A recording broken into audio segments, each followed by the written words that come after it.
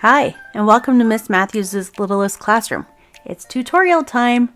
Today we're going to look at how to use templates in Planbook.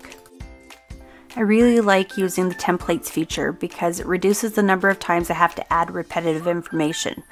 I can add details or procedural information that I do automatically, but a sub will need to know.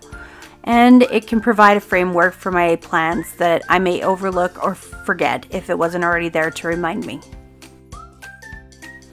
Let's have a look on how we do that. Once you're logged into Planbook, let's head over to the Go To button and navigate to Templates. It's over here in the bottom left. Let's start with something pretty standard like recess. We all have procedures for how we move from the classroom to the outdoors. This might require a bit more thought now with the global pandemic, but we can add in those procedures now and come back and tweak them later. Now let's click Add Template. We're going to name the template. I'll call this something like lunch recess procedures. Then I would describe what I want this to look like. As the year progresses, I'll add more specifics and tweak it to keep track of my supervision schedule or specifics about kids. Where it says class, click the plus icon.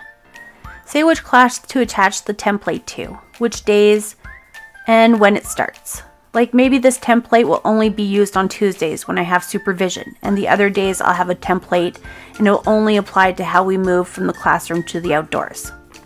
As a sidebar, you also have the option to add in standards and attachments, etc., like on some of the other pop-up screens.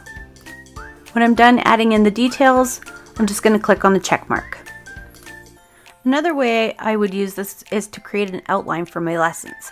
For example, I want to create myself a detailed script for my lessons, or perhaps it's for a sub coming into my classroom.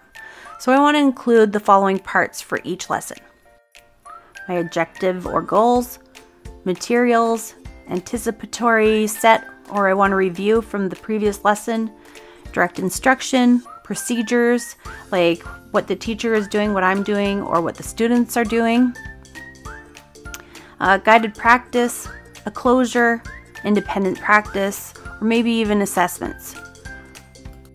When I'm done the description, I'll add it to a class, pick which days to attach it to, or every day if I need to, and then I click the check mark.